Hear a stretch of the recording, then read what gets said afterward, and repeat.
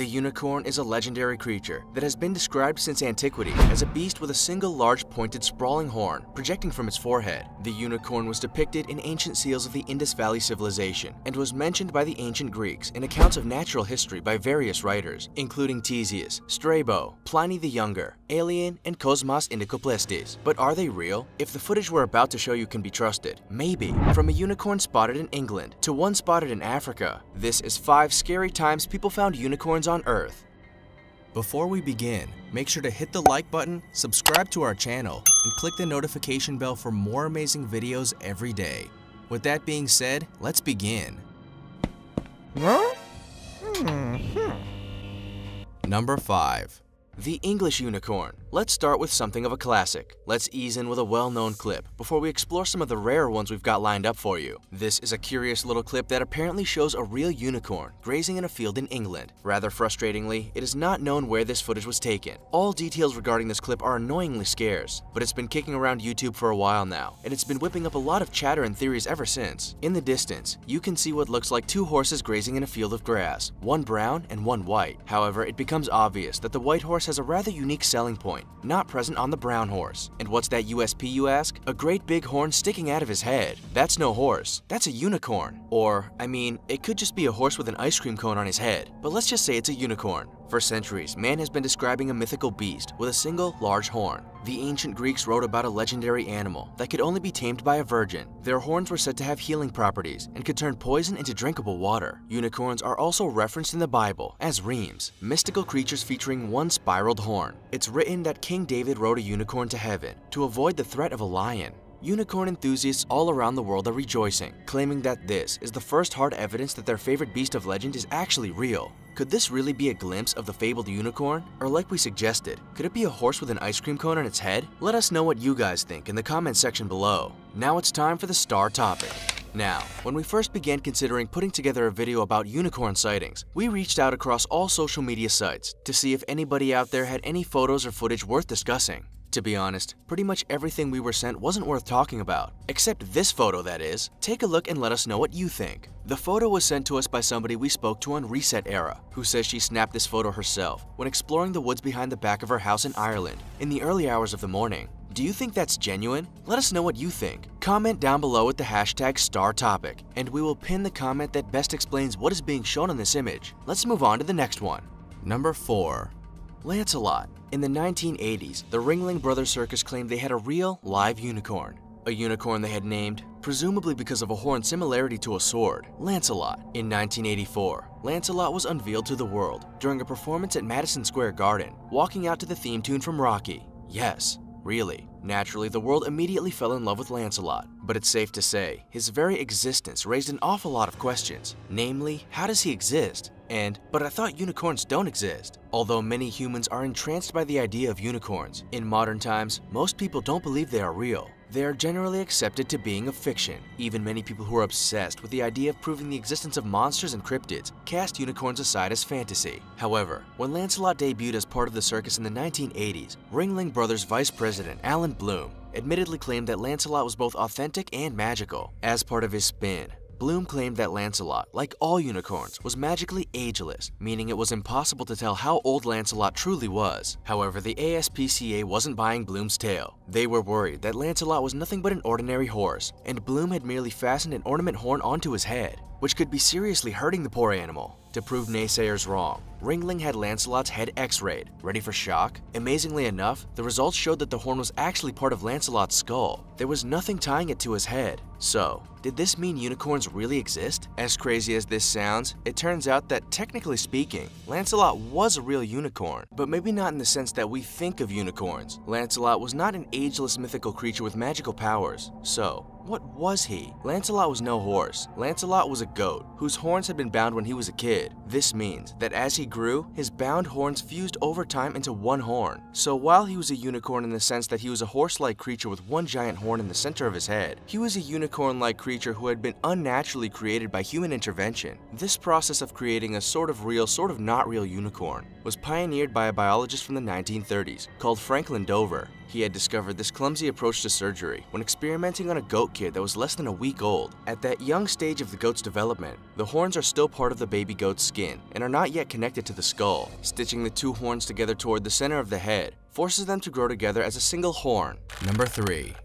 Maryland unicorn. Take a look at this footage from a Maryland festival. It seems to show a genuine unicorn. I mean, it's much more likely that it's just a pony that's been dressed up, but come on, I'm trying my best. Number 2.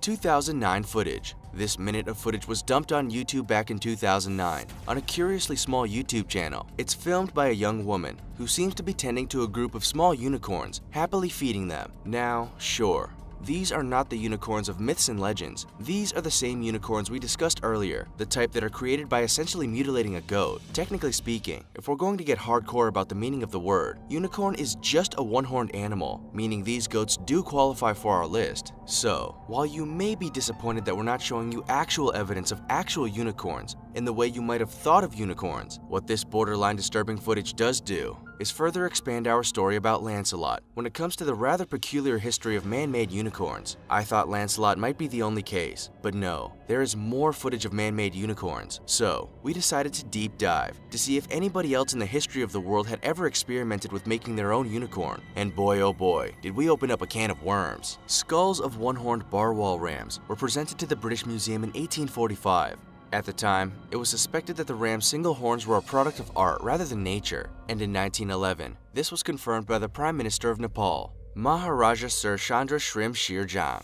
Answering a query made by a British resident in Nepal, the Prime Minister reported that unicorns were artificially created by ram herders to be sold as curiosities. Dr. William Franklin Dove, a biologist at the University of Maine, was familiar with the story of the unicorn rams of Nepal, but skeptical about the method reported as having been used to craft their single horns. To prove his own theories, he developed a simple surgical procedure, akin to a skin graft, to be humanely performed under local anesthetic. Dr. Dove was aware that horns do not actually grow from the skulls of animals, but rather are initially attached to the skin of the scalp as buds, which take root in the skull during the first weeks or months of the animal's life. By moving the unanchored horn buds and trimming them so that they fit together, each presenting a flattened surface to the other, Dove was able to produce single-horned rams, goats, and most famously, a unicorn bull. Dove reported that his unicorn bull became the leader of a herd and was very rarely challenged by other bulls, which is not surprising. Going by the newsreel footage above, a 1,500-pound quadruped with a foot-long spike growing straight out of its head would be a fearsome enemy indeed. Dove also noted that the unicorn bull was seen to employ its unique horn as a tool, lifting fences, etc., and that it was normally of a notably placid temperament.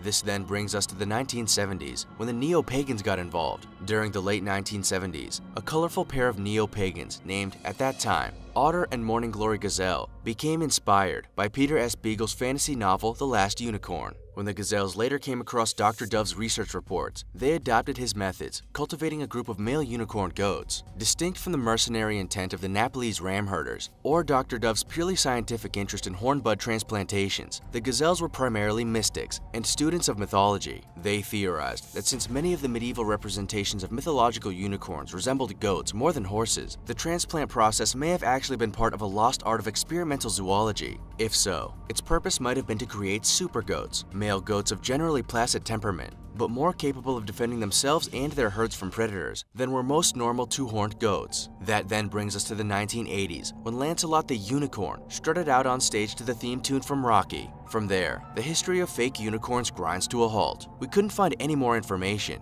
It felt safe to assume that the, for want of a better word, hobby of mutilating animals to create fake unicorns had gone out of vogue. And yet, here is this footage from 2009 showing us that there are some people still out there forcing animals like goats to grow wrong and become unicorns. Number 1. The African unicorn. Unicorns are one of the most beloved mythical beasts, but that's exactly what they are, mythical. Pretty much every unicorn sighting just turns out to be a little bit of Photoshop, or a horse with an ice cream cone on its head. But that doesn't stop the legend of unicorns from spreading.